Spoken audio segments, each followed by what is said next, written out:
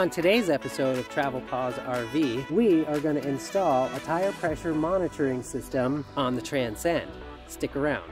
And be sure you stick around to the end for the blooper roll. Hey y'all, thanks for checking out Travel Pause RV. If this is your first time here, my name is David, and I am a part-time solo RVer. Come on along with myself and my traveling companions Rupert and May as we learn the RV life, share tips, tricks, and product reviews along the way, adventure, and most importantly, don't wait for tomorrow to live life today. Here is a system that I got, the Time 8 TPMS tire pressure monitoring system with the repeater. Links are in the description below for both of these. And here's what comes in the box with it. You get the actual monitor itself, which is charged via solar or USB. The sensors themselves, I only have 4 sensors. Each one is labeled.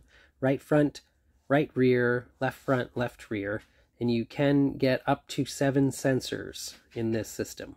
The USB charge cable with a little 12-volt USB adapter, a little sticky mount pad that you can plop on your dashboard and then put that guy on it. I would suggest it. I have not used it, and I had to step on the brakes really hard because somebody pulled out in front of me, and that thing went flying up into the defroster on my dashboard, and I couldn't get it until I came to a rest stop. This little tool here is what you use to open the sensors to change the batteries if need be. Little dust covers come with it, as well as the mounting hardware if you're going to use the dust cover, and they give you this tiny little wrench. How cute is that? Now that we know what a tire pressure monitoring system is, why do we need one? The number one reason: safety. Safety for you, safety for your family, and safety for everybody else on the road. Having incorrectly inflated tires shortens the RV tire life, and RV tires don't really have that long of a lifespan as it is. We want to maximize our tires for as long as we possibly can. Incorrectly inflated tires, especially low inflation, will cause excess heat buildup in the tire, which will eventually make the tire fail. It could lead to an accident, God forbid a rollover. The blowout could damage the whole size of the rigs. Look up RV tire failures and see how much damage that they can cause. But do it after this video. Incorrectly inflated tires will affect your fuel consumption. And I don't know about y'all, but the amount of money that I put in for fuel, I don't want to have to spend any more. Low inflated tires will affect the amount of weight that your tire can hold. And those are just a few reasons why you need a TPMS. I know I do it so I can keep Miss May and Mr. Rupert safe. Right? Alright, one of the things that we have to do before this is going to work is we need to hook up the repeater. In my old truck, the signal from the sensors made it to the little monitor in the cab. I found the last time I took this out, I did have the TPMS installed, but it wouldn't display anything, and I think that's probably because it's just a little bit too long. So I went ahead and bought a repeater from Amazon, but all it is just a wire. On the other end, it has a little fuse. It's a little 2-amp fuse, a little teeny tiny one, and a black and red wire to hook up to the battery. Thought I had actual clips to be able to put this on the battery. I don't, and we're leaving in the morning, so I don't have time to get it. So what I'm going to do is I'm going to take the negative and the positive leads off and wrap them around the posts and then put those leads back on. Hopefully that will work. The function of the repeater is to pick up the signal from the sensors, amplify it, and then direct it using this little antenna guy here to the front, to the cab where your monitor is. Okay, so I'm going to disconnect the negative lead from the battery here. For right now, it should at least get me. Squirrel.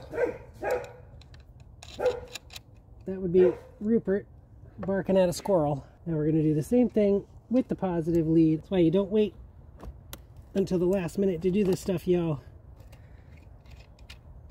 And put that back on there. This has a really low amperage draw when not in use. There. This should be able to reach the cab if I put it here. So I think I'm going to put it on here. I'm not going to screw it down permanently yet until I make sure that it works. I've already cleaned this off. Okay, so I'm just going to pull the back off of this and then stick it on there. As you can see, it's got Velcro. So I gotta set you down. And we're just gonna hold that down for a little bit. And this little guy goes here on the Velcro. Did you get that squirrel? Did you get it? Did you get that mean squirrel? Hmm? Yeah. So hopefully that's gonna work. This is what happens when you wait until the last minute. Actually, I forgot about it until I saw it in the box and was like, oh crap, I need to install a repeater. But we'll see tomorrow if it works. Until then. Installing the sensor is as easy as screwing it on to the valve stem. Easy peasy, lemon squeezy. Wanted to show everybody the tire pressure monitoring system. As you can see, the big numbers there to all say 70 are the actual pressure of the tires, and those outside numbers to the left are the temperatures of the tires. You can set alarms for the temperature and for PSI high and low. But I just wanted to show you what it looked like in use as we are careening down I-75. Some of the features of this system is it has a fast leakage detection. So from what I understand, if you run over something and puncture the tire and the air just kind of rushes out, it will sound off an alarm. And by the way, the alarm is freaking loud. I accidentally set the high pressure limit way too low. I noob, didn't know any better, and that thing started screaming like a cat in heat.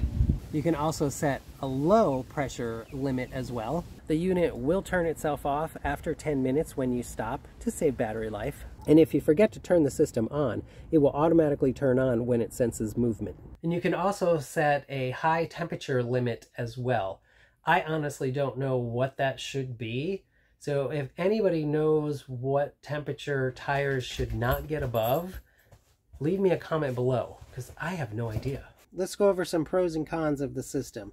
The pros, it's really cheap and it's really easy to set up and use. The alarm will definitely get your attention, and the display is bright enough where I don't really have a problem glancing down to check out the pressure and the temperatures. The only con that I've been able to find so far is going to be for y'all that have the big rigs with tires that have a much higher pressure to them.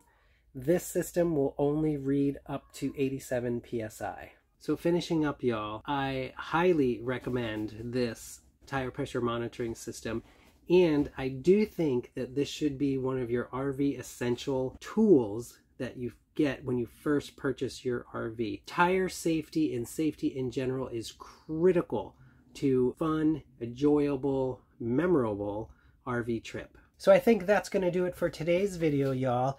I hope you enjoyed the review of this TimeMate TPMS tire pressure monitoring system. If you did, go ahead and boop that like button. Leave me a comment below. Do you guys have a tire pressure monitoring system? Has the TPMS ever saved you out on a trip? Subscribe if you'd like to see more content like this. And until the next video, safe travels. I'll see you all next time. This is the Typet, and automatically turn on when it starts. When it starts, nope. And if you, oh my God, the function of the repeater is to pick up the signal from, what are those things called?